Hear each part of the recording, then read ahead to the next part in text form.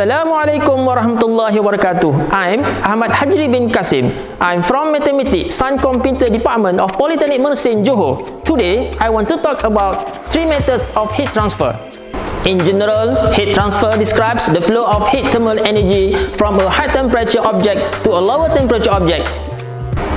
So, in this video, we had learned 3 methods of heat transfer and its definition.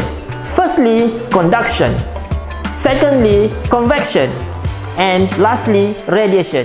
I hope you all enjoy this video. Thank you. Don't touch it, you will get hurt. Oh no, it's hot. Thermal energy from hot plate is transferred to your hand by direct contact. You will get hot. This is called conduction method.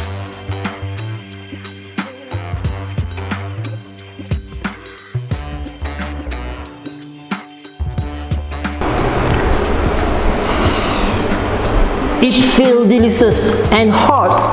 You can feel hot because the mass motion of molecules from water ball is transferred to your face. This is called convection method.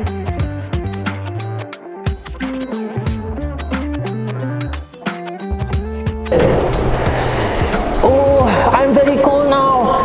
You can get better if you sit beside campfire. Thermal energy is transferred from campfire by electromagnetic wave to your body. This is called radiation method.